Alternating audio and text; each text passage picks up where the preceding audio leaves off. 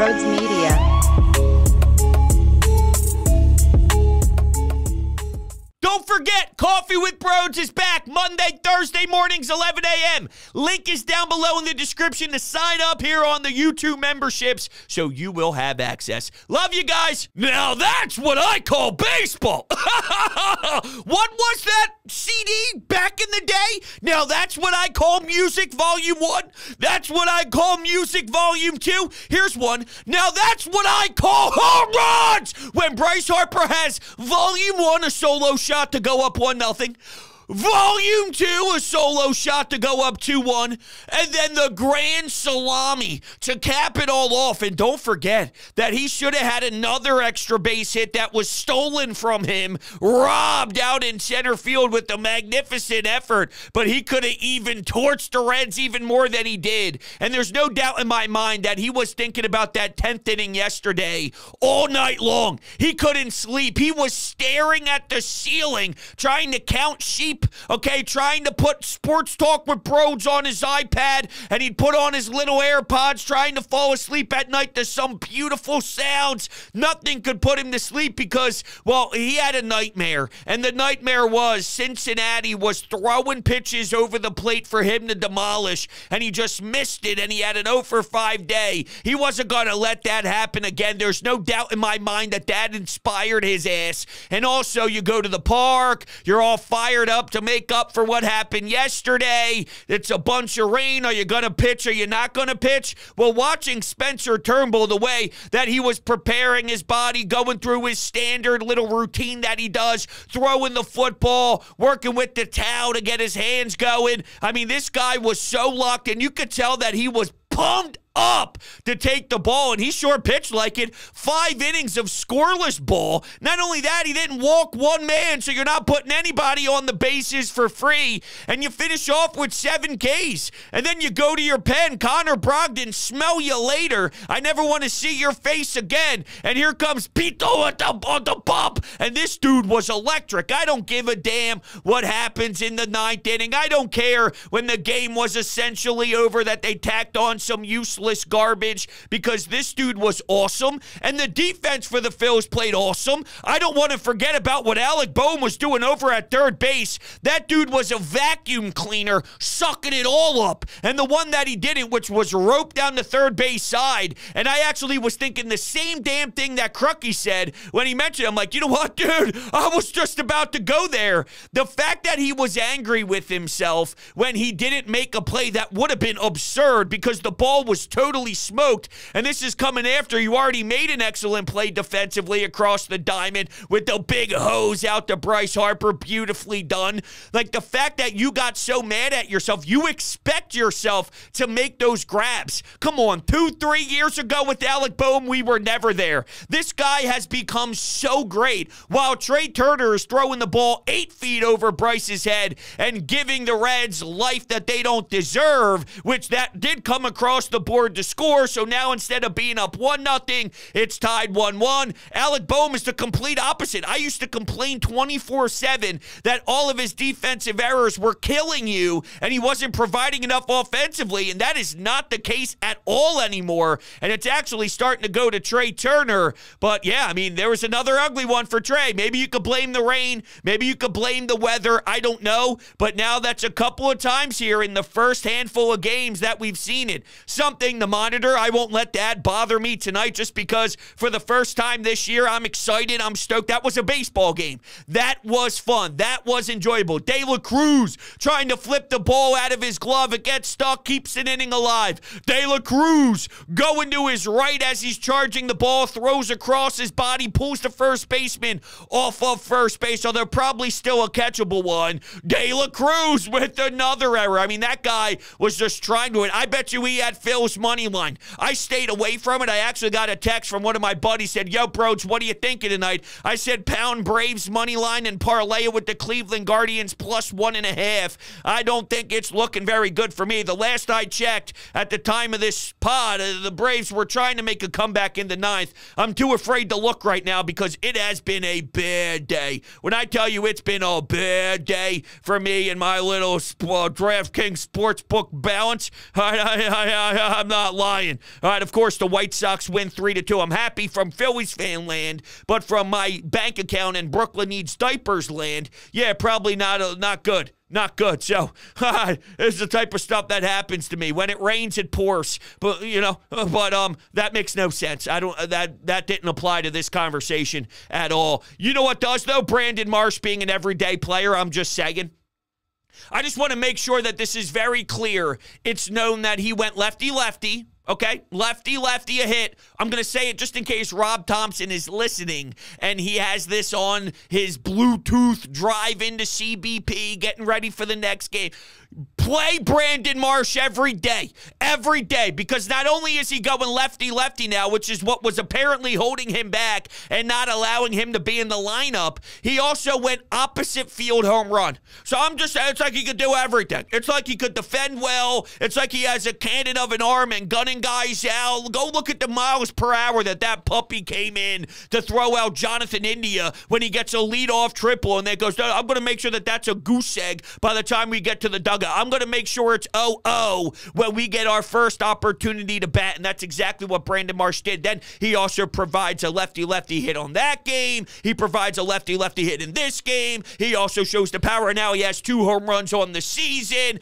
I don't know what else you need to see. So the next time I see it, as long as it's not after some wild 0 for 20 stretch, if that's the case, then fine. Maybe the dude needs a breather, but I don't anticipate that nice, strong beard to go through that level of funk with that wild, wet hair, okay? Because this guy's a monster, and it just doesn't happen. He's a damn good player. He's a damn good player. You got him for a reason. You traded for him for a reason. You stated you saw something in his swing that Kevin Long could totally tweak a little bit, and you can switch that up, and when he comes to town from the Angels, we'll find something that's beautiful, and you did use him. Let's not be stupid. For some reason, they like to overthink things. Don't overthink things. Brandon Marsh deserves to be in the lineup every day that I breathe, so just make sure I don't collapse. I asked my tattoo artist. She said I'm going down at 56. That means I'm halfway through, but that means for the next 28 years, Brandon Marsh has to be in the Phillies lineup as long as he's got a contract and lacing him up here.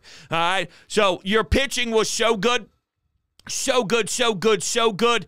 I just really noticed when they were showing some of the highlight package and showing Turnbull getting ready for the game, it did seem like he had a different look in his eye. I mean, I'm not just saying that because he performed well. I was a little intrigued by his body language.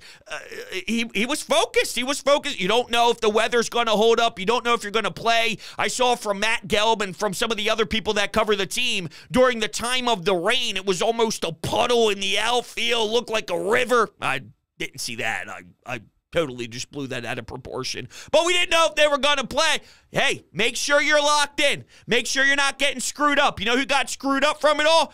De La Cruz. He got all screwed up and let it affect him. Not my man Spencer Turnbull, who I knew was going to be great. Oh, nothing like the 5th starter, baby. Nothing like it. I was screaming at the top of my lungs. Here I am making a K-cup in the kitchen. It was about, 9 o'clock or so. I just fed Brooklyn. We were putting her down to sleep. Her room's in the back, so you could be a little noisier in the kitchen, in the living room area. And when its base is loaded, you see him working the at-bat as smooth as he did. You kind of knew that, all right, well, what do you got here? You got to pick your poison. Am I walking Bryce Harper, or am I going to challenge him and show that I got a nutsack? Speaking of a nutsack, Garrett Stubbs, I don't know if he does. So that was a concern, is can he have children? But in reality, the fact that you challenge, you know what's probably going to happen after he already did that twice. Maybe that was what they were thinking. Well, he's already hit 2. What are the odds he's going to hit a 3rd? I'll tell you what the odds are. 1,000. 1,000. I haven't felt this good after a baseball game yet, all right? So I'm just soaking it in and appreciating. Here's some of the few scares. Turner's error, all right, Stubbs' balls, and the fact that Bryce Harper slipped over at first base. He's lucky, all right? They showed the replay a few times. He's trying to stretch. He's trying to put his front foot out. His back foot's on the base. Here's a base runner running hard through first. Please don't step on the ankle. Please don't have anybody slip. Please don't. Please don't. Just, please don't. Nick Castellanos. Ay, ay, ay. Ay, ay, ay. Those are my scares. My known my known, well, Kyle Schwarber's the greatest leadoff hitter of all time. Now he's smacking around singles. These bats are breaking every single of his, though, no? So the reason why you're getting the singles is because the bats are breaking. But once he starts squaring these puppies up, all of these singles just turn to bombs. That's how it happens. That's what my mind tells me is real. Therefore, I'm going to sleep tonight convincing myself that that is 1,000% the case. What else is the case here? Well, the Anytime Hotline. All right, the Anytime Hotline, because I'm sure you guys are all excited just like me, so I want to make this open to you all and let you have your piece and share your state of mind. Let's run things on over to the Anytime Hotline. Oh my God, that's my balls. I'm feeling like Garrett Stubbs after Bryce Harper hit his third home run of the game on the grand salami. Oh my God. Oh my God. Bryce Harper is literally the GOAT. The GOAT. And if anybody has anything to say about it, they can take it up with me, okay? And how about Pinto? How about Pinto Beans with the nice little outing, right? The pitching didn't do so bad, right? I'm calling in the 8th inning, so this might be a little preemptive, but I'm feeling confident. Pinto Beans and Turnbull, man, looked good. Looks good. Had a great little outing for a 5th starter. Cannot complain. Cannot complain one bit. Turnbull looked great. And hey, I gotta say, the serious points of this call, I want Rob Thompson to listen to this right now. I need Brandon Marsh playing in left field every day. Enough of this Whit Merrifield bullshit. I love Whit. Hey, I'd rather have a 24-year-old left fielder than a 35-year-old left fielder. I'm just saying. And I love Whit. I love the signing, but dude, you need to play Marsh every day. Switch Whit in where you need him, okay? And how about Schwarber? I just want to say this. Schwarber's looking a little thin. And I don't want to say it's correlating, but seeing the ball a lot better. Moving a lot better on the bases. Looking good, man. The best leadoff hitter in the MLB continues to fucking rake, all right? The boys are fucking lit, okay? Bryce Harper's the GOAT. I love Broads Media. I love Sports Talk with Broads. Good night, Philadelphia. I mean, that is just a beautiful call. Very, very strong. Very big start. I hope the others can really support that, because if we can get those level of calls every day, you know, we might be number 1 on the charts. But thanks for the love, all jokes aside. And, dude, I mean, yes, when you look at what this bullpen did today, would have been nice to not have Connor Brogdon in the game to give up a grand salami of his own in game 1 of this series. But what do I know? Because here you go, you make a call, you bring someone up due to desperation. Think about this. You were so damn desperate, you pretty much went with the mentality of anybody but. It was anybody but Connor Brogdon. And that anybody but ended up being ruthless. That guy ended up being shut down. Don't care about the 9th. When the game was important, when the game still had legs, he was the killer. He was the dude that was mowing you down. He had good defense behind it, but I even watched him when he first got out there. Here he is, busting his ass over to first base, doing the little things. You know how many times I've watched someone, there's a ground ball to the right side, first base side, and they're lollygagging around, half-ass, do a little hippity-hop over to first base, hoping to get there in time. Bust your ass, get there, and beat the play out. And he did that too, and that stuff matters, all right? So it is wild to think about the downfall of Connor Brogdon and where he once was and where he is now, but he's just not even someone that you can go to. And when you hear him so down after he gave up that grand slam saying, I'm lost, you know it's so down bad that you're actually admitting that you are overthinking everything and you just can't even lie. You can't even make up any sort of play or speak or any sort of just basic standard sort of response. You're just like, I got to put both my hands up. All right, see you later, and then let's go back to Lehigh and see what we can makeshift up. And what you can makeshift up is 50 times the player Connor Brogdon is. And you saw that tonight. So this is where I'm at today, baby. I'm on a different level. And that's the way we should embrace this until we see what happens tomorrow afternoon, right? Because if you drop the series, I'm going to be a madman. But if you win the series, I'm going to be a madman. So you're getting a madman no matter what. It's just, am I a happy one or am I an absolute jerk-off? Well, only time will tell. But as for tonight, I don't know. I guess you can describe this however you want to. Some would say jerk off. I say fan of the Phillies that just watched Bryce Harper smoke around 6 runs. Should have been more, but unfortunately, good defensive play out in center. 3 bombs. 3 bombs, man. I'm telling you, there is a correlation from what we saw in the 10th inning. Bryce dreams of those. I labeled it a nightmare earlier in the show, but when he has a wet dream, that wet dream, and, and he's thinking about certain things when he's falling asleep, it's that. It's that. It's those pitches. And for him to not do the tattoo, okay, you got to tattoo those. For him to not, I can only imagine how much he replayed that over and over and over again.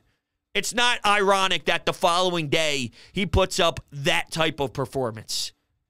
That's why these guys that are wired differently at the top of the very tippy top of the greatest in the world, that's why they succeed at the rate that they do, because they're obsessed. They know when they screw up and they let it eat them alive until they get to the ballpark the next day to really establish themselves once again. No! No!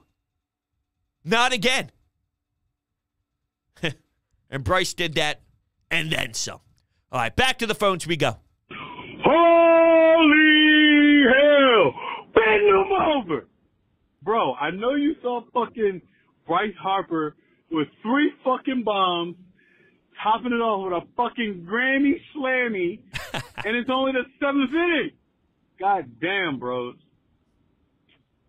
Yeah, man, I think this dude's probably the greatest fucking American to ever fucking live. Wow. Okay. That's definitely some high praise.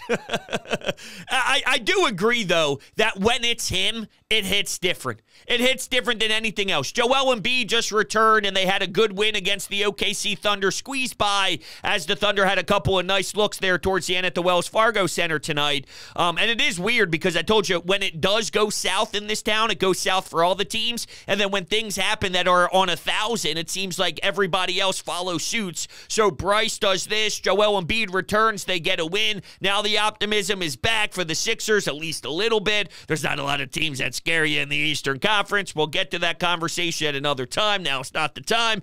But, yeah, I mean, you watch Bryce do this, and maybe it's because of the epic playoff performances. When you watch him against the Padres, when you watch him against the Braves, when you see these clutch moments, and it seems like he hits, I don't know, 750 during the most important at-bats in his career. Whenever it is so much pressure, and whenever you can hear people breathe in the stands because of the anxiety, the anxiousness, the moment is very large, it's cold outside. How about what he was wearing today? He might have to go with that mask until he cools off. You know how he always steals JT Realmuto's bat, or he steals someone else's bat? Maybe you got to rock the mask a little bit. He had that thing by his mouth. I didn't know what the hell I was looking at, but it seemed cool, and it seemed like it worked, so let it go, baby. Let it keep rocking. But, yeah, I mean, when Bryce does it, it hits me different. I haven't watched Joel Embiid have the level of success that Bryce Harper has had in the playoffs, so knowing he's a machine at that time,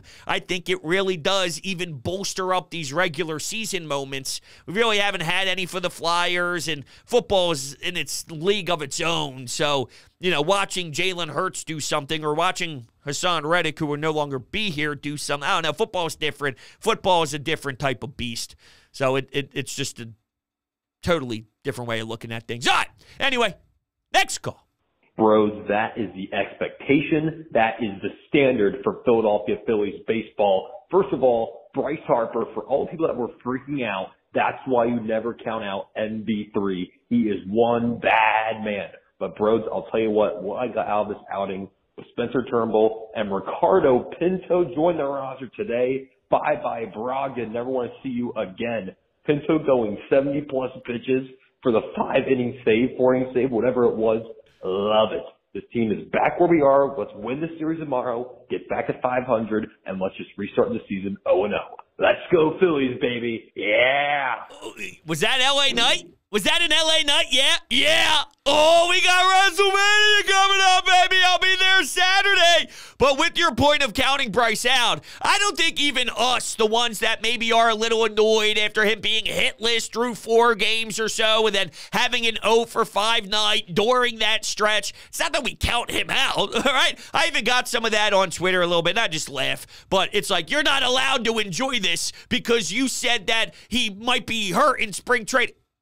Wait a second. You think you're going to be able to tell me that I'm not allowed to enjoy Bryce Harper? Oh, okay. Yeah.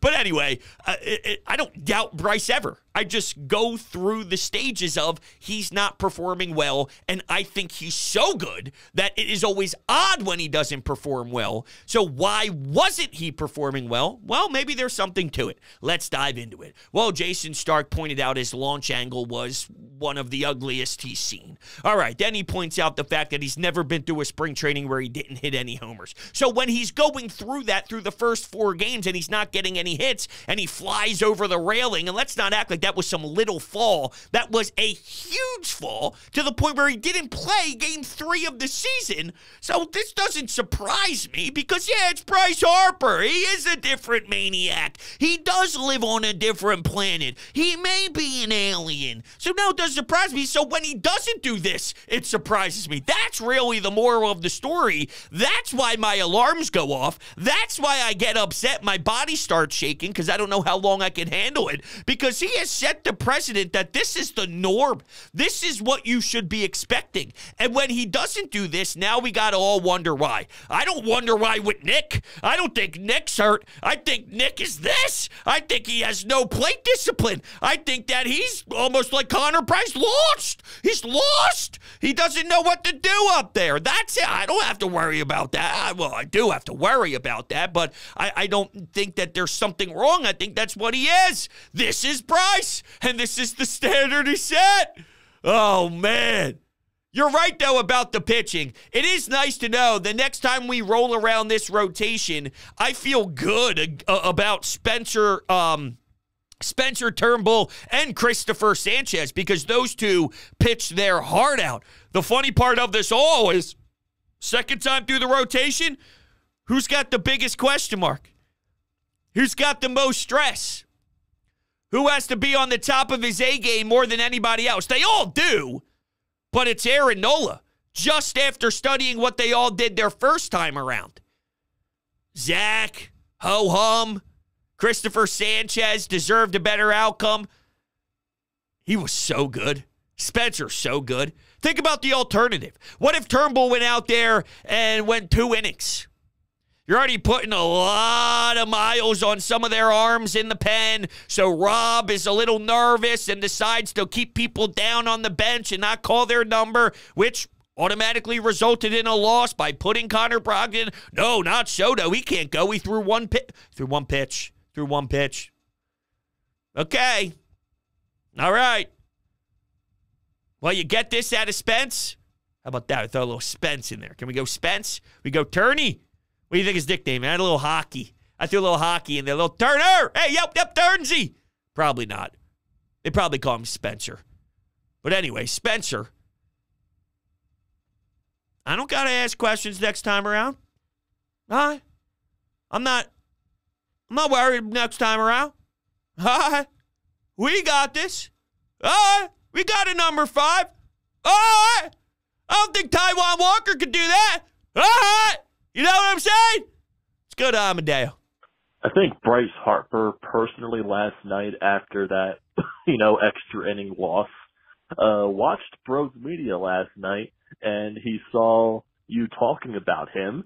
And I think tonight, he took it personal, and he gave you a gigantic double bird saying, fuck you, Hunter Brody, basically, as he hits 3 home runs. Man, that was much needed. Holy shit.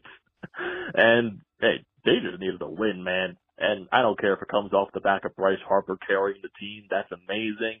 Turnbull, hey, he was very solid. And where the hell did Pinto come from? Rob Thompson owes this guy a week's worth of dinner for all the innings that he ate tonight, basically to close out the game, because you can tell in the eighth and the ninth inning he really had nothing left, and he still just went out there and got out. So, hey, finally something very nice to talk about. And, hey, also Brandon Marsh keeps hitting, so, everyday starter Brandon Marsh, that's a thing. Fantastic thing, by the way. But great win. Let's get another dub tomorrow. That's right. Now, what I said yesterday, was it that harsh? Because, truth be told, I swear I'm not just saying this. I mean it to the bottom of my core. I truly don't even remember me saying anything that insane. I pointed out he went 0 for 5, and I pointed out he wasn't doing anything. But you do it! Bryce Harper had no hits in a 4-game stretch to start the season after missing time in spring training for not playing. Was it that bad? I don't know. Maybe I have to go back and listen. Thought it was just pointing out the facts. But the facts are, my man's got 6 ribbies and 3 bams. So, see the smile? That's how it works. When I see that, I have this. When I don't see that, I don't have this. All right. Those are my thoughts. Thank you, everybody. I love you. Let's see how tomorrow goes. Win a damn series, baby. Let's go win a series.